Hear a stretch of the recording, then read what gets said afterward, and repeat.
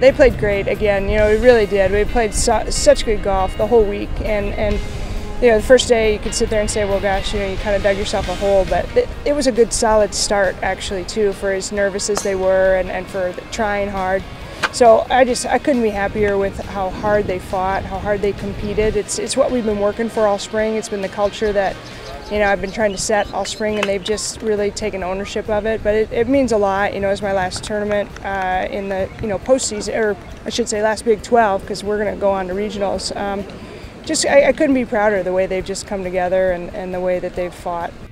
I mean, I had a good round today. It's a pity about the last hole. If I could play it over again, I would, but it's still a solid round of golf, and I'm happy about it, and it gives me good momentum going into regionals next. She played great. She got a little bit unlucky on 18. You know, her tee shot was just a little left, and then hit it in the right front bunker, but it was in a spot where there really wasn't much sand, and so I was disappointed for her that she had to finish with a double, but it was virtually a flawless round of golf, and it was so fun to be out there the last 2 days walking with her and just being a part of it. As you know, she's a very special kid to me. You know, and I will miss her.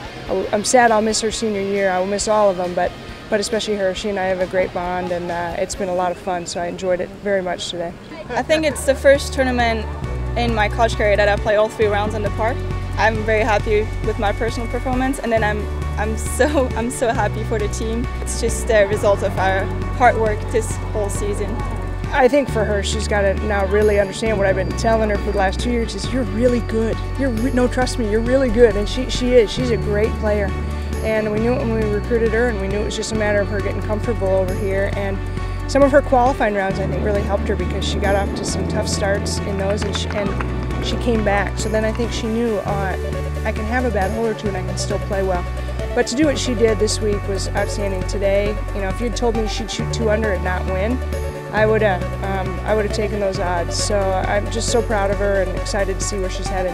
We knew they had physical talent, and it was going to be a matter of whether or not they could put these pieces together, the mental and emotional toughness, and to see them do that and do it at home where there's a lot of pressure on you.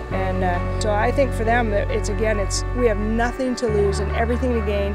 We keep playing our kind of golf. We can finish in that top 8 and move on, and that would be something really special for them and for me to finish that way.